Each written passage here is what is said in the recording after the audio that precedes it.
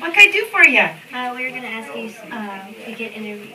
We're going to ask you some questions about how to keep yourself healthy. Okay, great. Now, I'll tell you what, because there are a lot of sick kids around school kind of this week, rather than just inviting you in, I'm going to keep the potentially sick children in here, and I'm going to talk to you right here, okay? Okay. Great.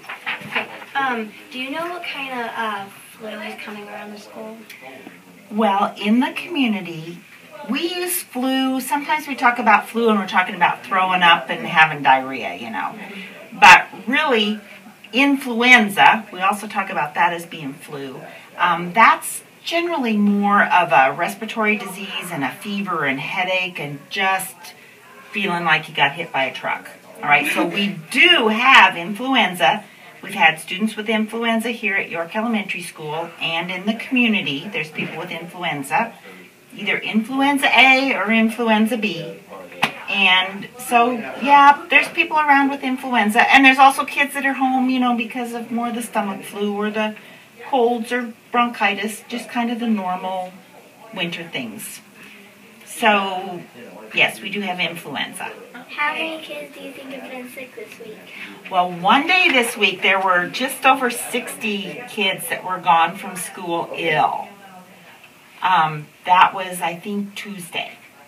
But now today, I just looked, and there's 35 that are home ill. There are others that are gone, either for appointments, or they're still on vacation, or they went to their brother's wrestling meet, you know, that type of thing.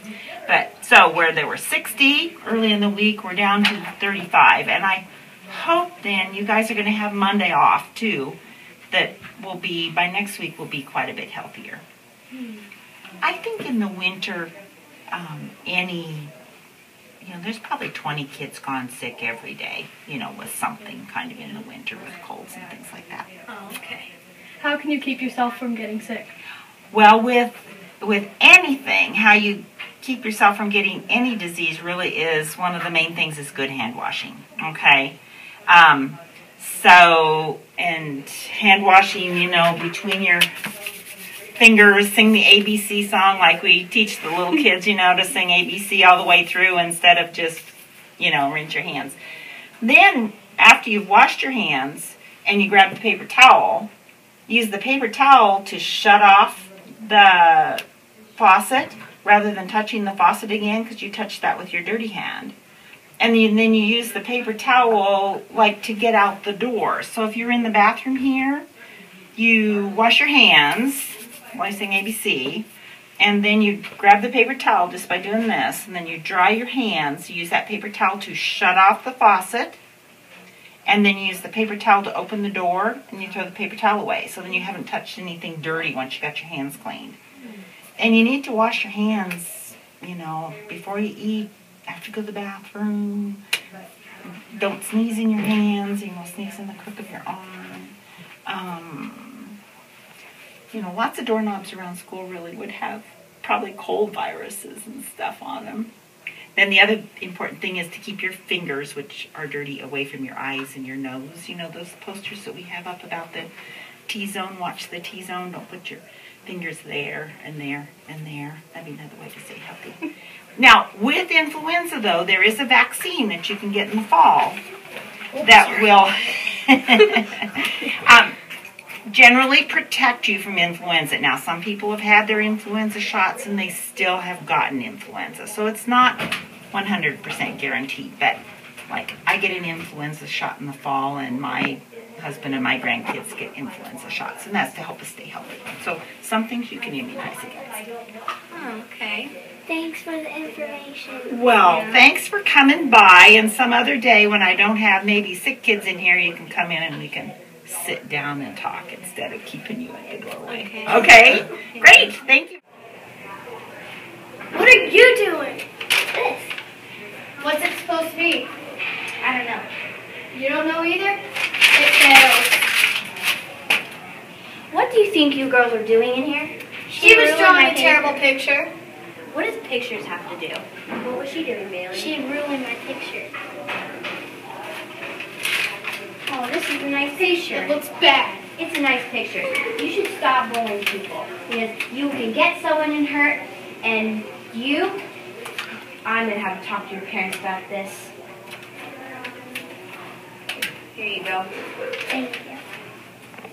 Now remember, no bullying. It can get people hurt. It can make people get hurt, and it can make people feel bad.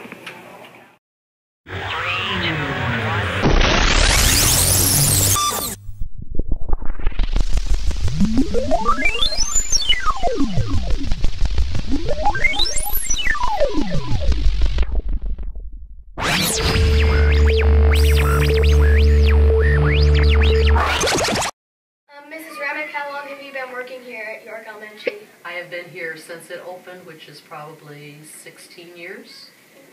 Yeah, since it's been here. And are you doing anything special with the first graders? With the first graders, right now we're starting to learn about matter, solids, liquids, and gases. So yes, and we've been doing a lot of snow things. We've been doing some experiments about finding out if your mittens really do keep your hands warm, or it's your body temperature that's trapped inside the mittens that keeps your temperatures warm. Oh, cool. Have you taught any other grades? Never, always first grade. I even student taught first grade. That's pretty cool. Well, it is cool because I love to help with the beginning learners, the beginning readers. It's been fun to watch kids learn how to read in first grade, so that's probably one of the best things about first grade. Do you enjoy helping out with the kids? Absolutely, or you wouldn't be doing this. You can't work with kids and not enjoy it because, you hope that you make a difference in their lives, but I think they've made much more of a difference in my life than I have for them. Thank you. You're welcome. Thank you Have a for nice asking. day. Thank you. Hi, this is Bailey. And Savannah. And Taya. And Andrea. Thank you for watching Duke Vision.